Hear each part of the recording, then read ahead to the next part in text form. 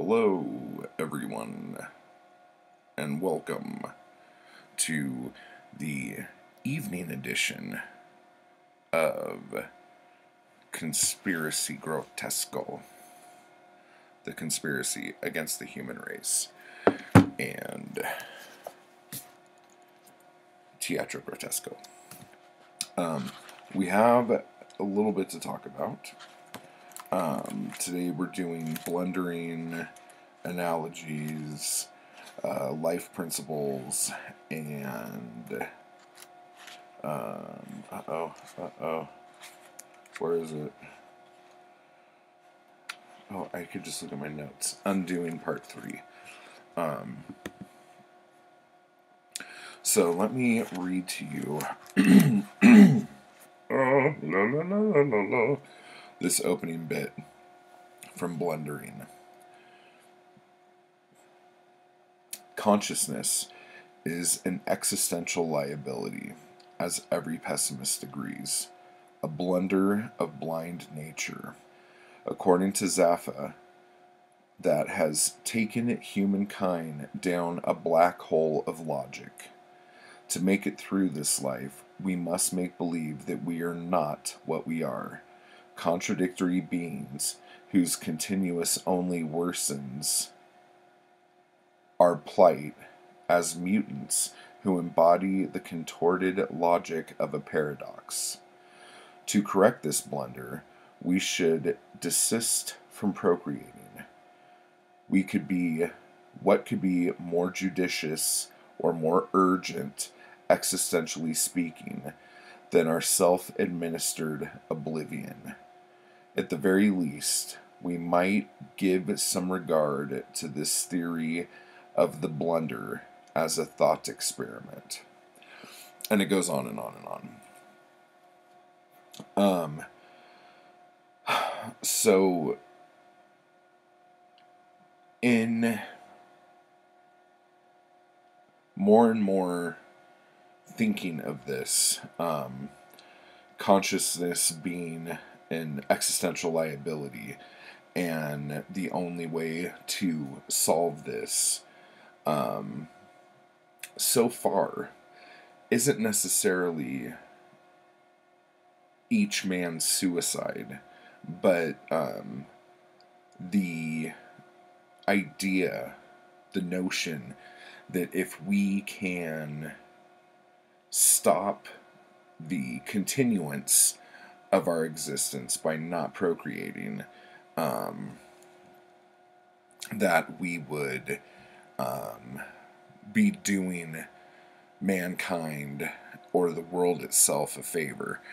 And I think this time reading through it, the thing that has kind of, I don't want to say been haunting me, but I don't know another way of putting it. The idea that pessimism being hereditary, like we talked about last time. But the, I guess, paradox of that is that in at least this version of pessimism, the whole idea is to not bear children. So, passing on a sickness or a thought gene that the world would be better off without us, and we as humans would be better off not existing. Just, it's been like swirling in my mind like water in a toilet bowl. It's just kind of one of those like, wow, existential crisis moments. And then another thing that goes on here, this is really kind of the beginning of the book where talking about supernatural horror in literature starts to come to the forefront. And H.P. Lovecraft comes up twice in the sections for today. And in the first time he's mentioned, it's brought up like that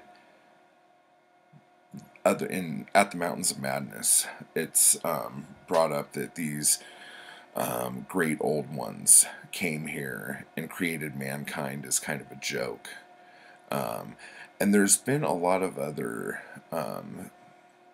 theories on that, and I wish I had more information on that. Like, because I remember so many stories where, like, mankind was a joke or an accident or something that backfired. Basically, through all of these different stories and movies that I'm thinking of, we weren't supposed to be, but happened anyway. And I've never thought about the people who create those things. If you guys could think of any, please leave them down below. That those people, that might be their worldview, and that might be their life view. So that was kind of interesting. And then in Analogies, there is talk about Schopenhauer, which is going to come up a lot more, which is good because I have like Schopenhauer's big thing, like his big contribution to pessimistic philosophy, is the will, and it's not like man's free will. It's like that there is a force in the universe that pushes us to survive and also want things and want to have different things. And we can't fight that, so we might as well just let it happen. And I don't know how I feel about that. It's probably the one thing in... I'm sure there's more, but this is like my big kind of belief with Schopenhauer. I don't know if I agree with that. If you are a proponent of Schopenhauer's theory of will, talk to me down below. I would love to have a conversation about it, just to maybe have me understand it more. It's just the thing I can't wrap my head around it. I can't sink my teeth into it. It just doesn't feel correct. To me, it seems like, and this might be me being a dick right here, and I might eat my words later, but because it seems like Schopenhauer kind of had, I don't want to say things handed to him, but he was doing all right, you know? And I think the whole bit of the will came into it because he had to come up with a reason or an excuse as to why he was all right. Like, he was all right if his whole belief on life was that existence was not all right, if that makes any sense. So that's kind of my bits on that, and hopefully in going through this with such a fine-tooth comb, I'll be able to have a clearer thought about that. But I don't know if I will, unless I go through the will and, what's it called, the will and I can't remember. Is it in here? Did they talk about it? Oh, look at me. I'm just all over the place now. Oh, The world as will and representation. Yeah, okay. I've read Studies in Pessimism, and yeah, but the world as will and representation is like his opus. So maybe I should look into that. But then we get into him using analogies, and there's a big section from a great story called The Willows by Algernon Blackwood, and it's kind of a thing where nature itself is just like, we're gonna start killing people. And it reminds me very much of a movie that was kind of awful, called The Happening by M. Night Shyamalan Ding Dong. And it's just when you are so insignificant that nature and the world will do whatever the fuck it wants, and if you're in its way, that's your own damn fault. But it really it makes you feel like an ant, like a scout ant in a nightclub. Like you're just looking for food, and then you realize you're in a nightclub, and there's all these people dancing and running around, giant people who are going to step on you, and who have no thought that you're even there. And it kind of gives that feeling. And then it goes through like a bunch of other stuff, like the ghost stories of M.R. James, the Great God Pan, the Yellow Sign from Robert Chambers,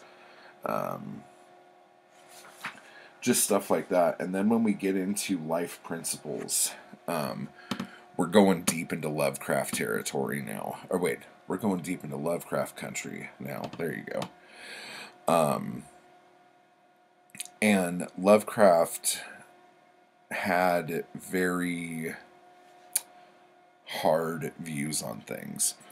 And he was like a cosmic pessimist, meaning that we are completely insignificant and we don't matter at all. And there's so many things out there that we just don't understand and never will understand. And if we ever did even glimpse of what is really out there, it would drive us to madness. And that's kind of how Lovecraft was the majority of his life. And then towards the end of his life, he says he became an indifferentist, where he just was indifferent about everything. He threw his cynicism away. He threw his pessimism away. He's just like, you know what? The universe is there. I don't give a shit. It's going to do what it does. It has nothing personal against me. It's just doing its thing, and I'm just here. And that doesn't sound like an awful way to be, but at the same time, no, it just doesn't sound like an awful way to be at all. Then it has this big chunk of a letter he wrote to Edwin Baird, who was the first editor of Weird Tales magazine. I'm not going to read it, but one of the things that it brings... There's a lot of great points in this, but one of the things that it brings up is that he was saying, like, he was talking to this guy, and the guy's like, oh, I got this story idea. It's going to be about a mad scientist who, like, wants to take over the world. So he, like, trains these germs to be armies and spread over the world like the plague and all this other stuff. And Lovecraft's like, that's fine, but I don't understand why anyone would want to rule the world. Like, how come he can't just have, like, a morbid hatred for mankind and want to destroy everybody? To me, that makes way more sense, or whatever. So it's just it's an interesting thought, because you always, like, if you think about it, like if you were a mad scientist and you created a disease to like wipe out mankind so you could take over the world, what would you be taking over? Whereas if you like had a hatred of mankind and were extremely pessimistic, you could do the same thing and then have yourself be killed too, and everything's fine. Like, if you understand what I'm saying. But like, why? It would be like the end of that Twilight Zone episode where the world blows up and the guy was in the bank vault, and when he comes out, he could finally read all the books he wants, but then he breaks his glasses. It would be like, what would be the point of ruling a world that had no subjects? Or what's a king without subjects, I think is the saying. Yes, and then in the last bit here, I don't like how this line is written. It's written very clunkily, I think. But Ligotti starts talking about a South African philosopher named David Benatar. And he wrote a book called Better Never to Have Been Born. Better to Never Have Been, The Harm of Coming into Existence, in 2006. And I'm going to paraphrase this because the way it's written, I really have a problem with. Some amount of suffering is inevitable for all who are born, while the absence of happiness does not deprive those who would have been born but were not. The scales are tipped in favor of not bearing children. But people who want to have kids are doing harm because they are bringing people into the world who are going to suffer. And that's like a real heavy pill. And I don't think it has anything to do with this, but like today was my kid's last day of school, and I took my kid to school. I picked my kid up from school, and it was like, wow, this is the last time I'm going to do this. And it made me think back to all of the other times I've done that thing. And I just got a little emotional, I guess. But the thing about it is that the thought of my kid suffering, like, brings me to tears. Like, it hurts me to think of my kid hurting. And I'm sure most parents feel this way about their children. But it's just like, I don't know, it just makes me think about, like, I wouldn't give my kid up for anything. Okay, let me just make that clear right now. But if we're talking what ifs and theories and all this other stuff, it's like, if I didn't have my child wouldn't suffer, and I wouldn't suffer, because I wouldn't be worrying about my child suffering. So it's like, having my child has brought me loads of pain, and that's a thing. It's real, you know? But at the same time, like, I fucking love my kids so much, and like, the good times definitely outweigh me worrying and me being like upset and suffering because of it. So it's just this is another one of those things that, like, as a parent, it's hard to get behind. talking about people not having children. Because when I take myself out of the equation and I'm looking at everybody else, I'm like, yeah, don't have kids. What the fuck, dude? Kids are gross. Kids are dirty. They pick their nose. They eat their boogers. They're gross. But as a parent, it's just, it's difficult.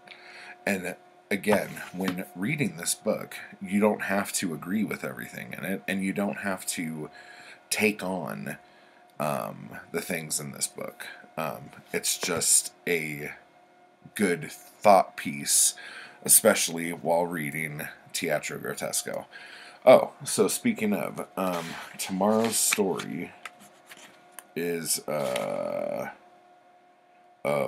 my case for retributive action. It's a good one. We're in the third section called Deformations now. God, this is such a good book. Like, you just look at the stories that are in it, and they're all good. This is a really good book. I'm so glad we're all reading it. But yeah, so Conspiracy Against the Human Race. I hope this was interesting, slightly. Sorry about the late night filming and late night upload. It was my kid's last day of school, and tomorrow's my kid's graduation. So there's all sorts of stuff going on. So yeah, any comments down below, and I will see you guys later.